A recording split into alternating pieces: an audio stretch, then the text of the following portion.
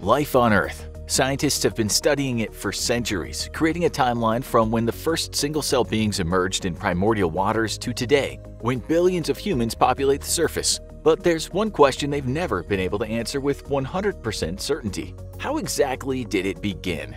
Most scientists think it started from a complex chemical reaction in the water of the early Earth. Some argue for a more intelligent hand guiding the process. The only thing that's sure is that no one's sure, and everyone has an opinion. But what if the origin of life on Earth didn't actually come from Earth? Could life on Earth be the product of extraterrestrials? So far, we don't have any conclusive proof for or against life outside of Earth. No contact has been made and no DNA or fossils from other life forms have been discovered. But we've only explored a tiny fragment of the universe out there, almost none of it in person. And the odds that countless planets surrounding countless stars would have no other planets capable of supporting life since the Big Bang is pretty slim. And after billions of years of this universe existing, many of those worlds may not exist anymore. Asteroids, comets, and other interstellar phenomena can immediately bring a crushing end to any world's life forms, as the dinosaurs found out the hard way. But what if the life from those worlds didn't stay on those worlds? The hypothesis is panspermia, which claims that not only does life exist throughout the universe, but that it gets carried from world to world by traveling objects like asteroids and comets, the space dust that gets attached to anything traveling through space. Even the spaceships that humans send to explore the moon and nearby planets may have microscopic forms of life in them that travel to other worlds and seed them when they land, creating the building blocks of future life on those worlds. But could anything survive in the cold vacuum of space? Well, we couldn't, and neither could most animals on Earth. But when you look at smaller animals, some survive climates that could kill humans in seconds. The Pompeii worm lives in deep hydrothermal vents that can reach up to 175 degrees Fahrenheit.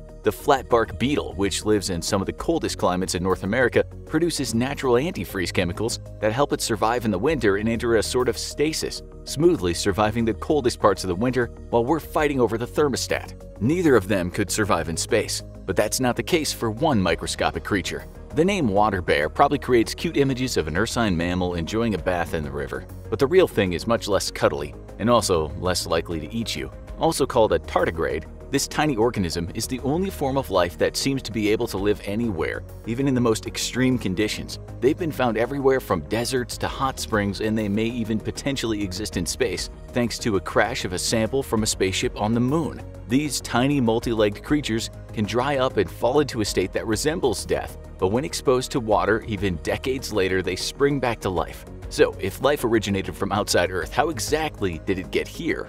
There are a couple of theories of exactly how these building blocks of life arrived on our ancient planet, most of them based around interstellar physics. One theory from a Swedish scientist in 1903 theorizes that the radiation pressure from stars can send particles through space, but this would only work for the smallest particles, and many, if not all, would be killed off by the radiation. But it's possible that alien bacteria or viruses could survive if shielded from UV radiation. The other main theory is that the particles that led to the creation of life were hitchhikers on rocks, coming into contact with Earth when the rocks crash-landed here. While we know how asteroids, comets, and meteors travel through the galaxy, this is under far more extreme conditions than any life form has been known to survive, surviving in the vacuum of space for years on end before crash landing.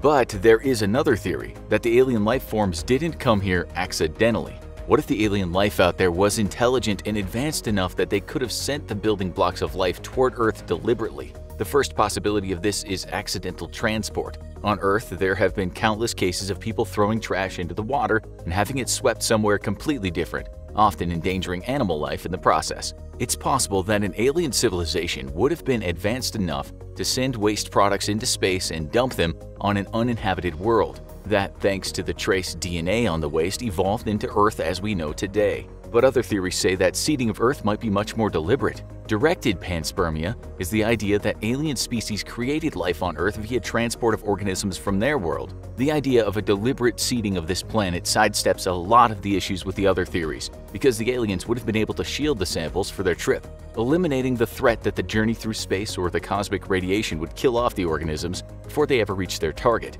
The alien species, if advanced enough to send samples into space, would be able to send them at high speeds that would allow them to reach their destination in a more feasible time. So why would aliens want to seed our planet? The first possible theory is that the aliens were looking to secure and protect life in space by spreading it among a larger area. Even the strongest civilization could be felled by a natural disaster or a stray comet. And when life exists on more than one world, it's insured against the whims of the cosmos. Of course, that was 3.5 billion years ago, and the odds are good that any alien civilization that seeded Earth at the dawn of our world would be long gone themselves by now. But what if they weren't? There have been many theories about aliens making contact with Earth, but thus far no conclusive proof has been found, regardless of how many people say they were abducted by a flying saucer. But if aliens are out there and may even have ties to the creation of life on Earth, then why haven't they made contact yet? One theory is that they simply don't want to. They're more than happy just to watch. This is called the zoo hypothesis, and it states that we're all essentially living in a giant terrarium. Whatever these aliens are, they have technology far beyond ours, and they're perfectly happy watching us as our still primitive planet slowly evolves. If we don't know about their existence, it's because they don't want us to know yet. So, are there any problems with this idea? Just one big one. Have you ever tried to get a group of people to agree on anything? Trying to get 10 people to agree on one place to eat is hard enough. Imagine how difficult it'd be to get an entire civilization to agree to keep a secret forever without any of them breaking the code of silence and broadcasting their existence to our human zoo. It would have had to last millions of years of humans and their ancestors existing, and likely countless generations of the aliens not breaking their own protocol. That's why many people say the zoo hypothesis resembles creationism and religious theory more than panspermia. But have the aliens truly maintained a hands-off approach all this time? A popular idea, but maybe not so popular among scientists, is that Earth has been visited repeatedly by advanced alien civilizations that may have interacted with humans before recorded history, called the ancient astronauts theory. It often has ties to various religions. After all, how many religious texts refer to powerful and mysterious beings descending from the heavens and performing miracles? But is there any evidence of these interstellar visits? If you watch a program called Ancient Aliens, a lot. This popular documentary-style series looks at evidence of alien interactions with humans with a particular focus on early civilizations and the idea that certain technology and buildings couldn't have been constructed by pre-industrial humans alone. They look at mythology of giants and gods, massive structures like the pyramids that show up across the world, and technology that seems too advanced for the time, like the massive clockwork Antikythera mechanism of ancient Greece. With 16 seasons and almost 200 episodes, there are a lot of believers, but just as many detractors. The ancient astronauts theory, and ancient aliens in particular, has been criticized for using selective evidence and disregarding the contributions of early native cultures. The construction methods for megalithic structures like Stonehenge, the Great Pyramids of Egypt, and the Mayan pyramids have been investigated and largely proven. While there's still a lot of mysteries surrounding ancient architecture, like the giant stone spheres of Costa Rica, few of them seem to point to aliens, but that hasn't stopped the speculation from growing. We don't know for sure if aliens have visited Earth, but there's a chance that their DNA is still with us. We might be all descended from aliens if their organisms seeded our world eons ago. The most likely scenario if we evolved from alien microorganisms is that we're so radically different from the original species by now that there'd be no similarity anymore. If an alien species did seed Earth deliberately, then the odds are it didn't seed Earth with the most advanced form of life on its planet, but one of the smallest and easiest to transport. The continuum of life on Earth indicates that life likely started with microorganisms swimming in the water before turning into larger forms of life and eventually heading onto land, a far cry from the aliens who might have organized Earth's seeding. But could humanity's ties to alien DNA be a lot more recent? Many proponents of the ancient astronauts theory suggest that the aliens may have continued to visit Earth up until the early days of humanity and may have actually bred with humans, leaving traces of their DNA in ours. While the idea of aliens on a pleasure cruise looking for some exotic party times might be relatable, especially if they have common DNA with those party kids who hit Cancun every spring break, there are a lot of holes in the theory. The aliens would have to still be around and in a similar shape billions of years after Earth was first seeded, and they'd have to be genetically compatible with humans despite those billions of years of evolution. So no, it's not very likely that your great-great-great-great-great-great-grandpa was an alien. But that doesn't mean this kind of interbreeding between humans and their distant relatives isn't possible. Recent studies indicate that human fossils have traces of DNA from ancient humans that preceded Homo sapiens. The more famous Neanderthals are in there, but so are an extinct species of archaic humans we know relatively little about.